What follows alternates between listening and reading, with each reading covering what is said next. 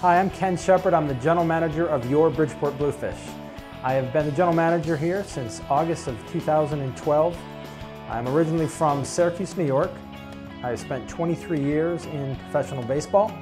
I am married. My wife and I have 2 children, Travis age 5 and Taylor age 14. In my 23 years in professional baseball, I've had the opportunity to work with a lot of different clubs. I was the president, general manager of the Atlantic City Surf in the inaugural season of the Atlantic League. And I've also spent time in the major leagues with the Montreal Expos and spring training.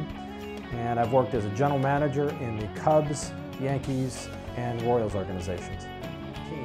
And I'm really looking forward to being a part of the Southwestern Connecticut community. A lot of exciting things are going to be happening with the Bluefish, but they're not going to happen without your support.